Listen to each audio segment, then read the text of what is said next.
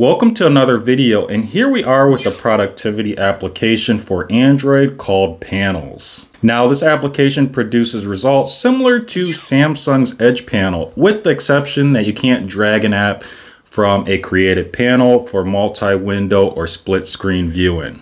Panels allows you to add a panel to either the left, bottom, or right side of the display that can store app icons, shortcuts, widgets, or an application list. Now, although the application is called Panels, you'll want to use the search term panel on the Google Play Store to find the application easier. Once installed, we can get to work. So here we are in the settings. I think this is the home screen for the application. This is where you will default to once you open it. Now, you'll likely have to activate the Panels application. There is a slider over here. You want to make sure that that's highlighted, and you may have to grant permissions as well.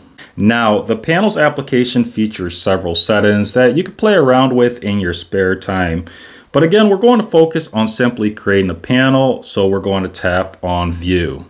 Now, before we get started on panel creation, you'd like to see the side you'll be editing. So as you can see here, I'm showing the right side, and I want to show the left. So we're going to look for the pencil icon and tap on that.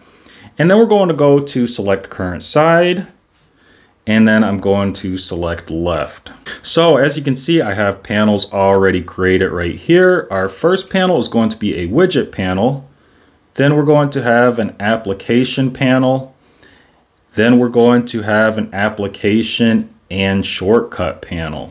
So let's go ahead and create a new panel, which will be done by tapping on the pencil icon. And then we could tap on Add Panel.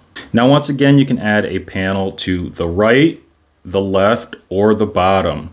Now, I have panels on the right and the left. I did try the bottom, but the issue that I ran into while trying to place a panel at the bottom was that it interfered with other system gestures, so I deleted it. But I might try to play with it some more and see if it is possible to add a panel to the bottom. The other thing you can do is get rid of the navigation at the bottom that I have here. That might allow you to use a bottom panel as well.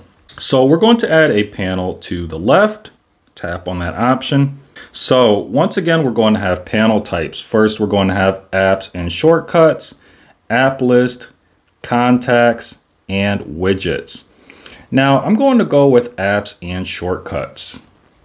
And then there's a dialog box. If you wish, you can rename your panel. You can give it a name. But this isn't mandatory, so I'm going to skip this. I'm just going to tap OK.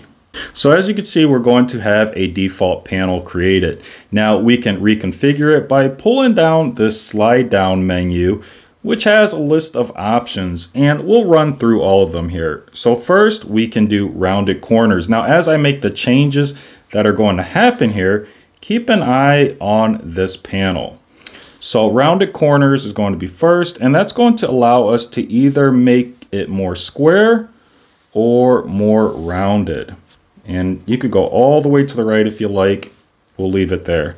Then we're going to have our horizontal offset. So if we drag this, it's going to bring that panel further out to the right. Just something to note there. Then we're going to have our vertical position, depending on where you want the widget to be. I'm going to leave it there. And then we're going to have columns, so you can add more columns. And you can pull this menu up to see what's going on here. Or you can remove columns. Now I'm going to go with 3 because 3 looks good. And then we're going to have rows. So you can add more rows if you would like, or you could have less rows. And there are some other options underneath here, but we're going to skip those once again, just to keep the tutorial simple. Now, once you're done with configuration, we can go to the home screen to test things out. And the panels will load up shortly after you go to that home screen. So here we are. This is what we're going to look like.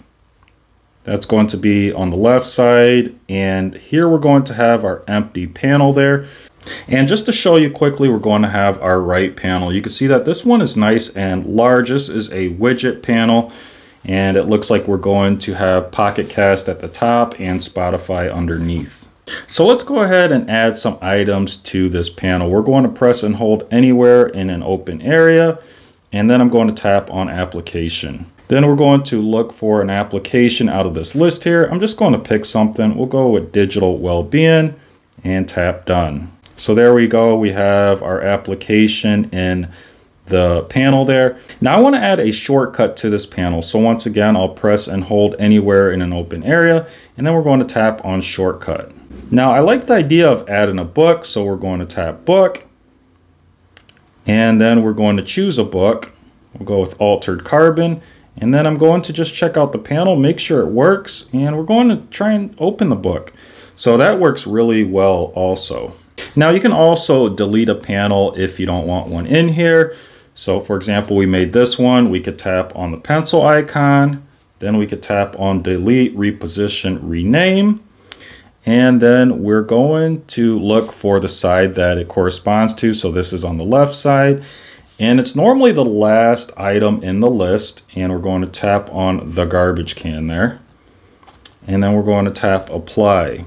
Now really quick, I do want to add a widget panel so that you can see what that looks like. So again, we're going to tap on the pencil icon, add a panel, then we're going to pick the left side again, and then we're going to tap on widgets. Again, you can name it if you like. We're going to tap OK. And this is going to give us a default panel. Again, you can make changes in the pull down menu there, but we're going to return to the home screen. And then I'm going to go to that panel. Should be the last one on the list here. I'm going to press and hold. Then we're going to tap on widget. And then we'll look for a widget that we can add. So we'll go with Flipboard, 5x1. There we go. Sometimes you can also resize this so that it fits a little bit better. You can make it more narrow, larger, or wider. You can make it shorter or taller. And I believe you can add another widget here. Let's go ahead and try that. We'll see if we can do Duolingo. And there we go. Duolingo fits in there as well. And once again, you can resize this if possible. Then we can go ahead and test it out. So I'm going to tap on Flipboard, and we can see that that works. You can also tap on Duolingo, but it's going to rotate the display for me, so I'm not going to show that one. But we can go to the home, and you'll see that the panel stays out there if you like. If you want to hide it, you could swipe it to the left. So that is it for today's content. I wanted to share this application. I've been using it for some time, and I found it very useful, and I wanted to share it with all of you so that maybe you can get a productivity boost or enhance your UI.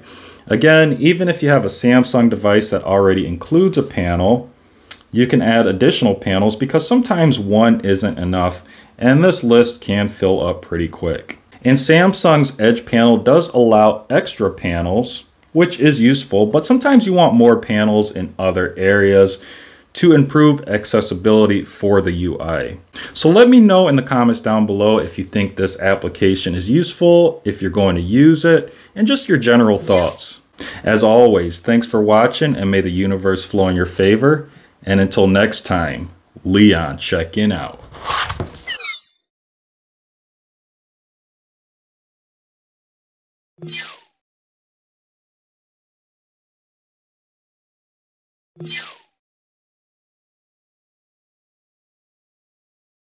You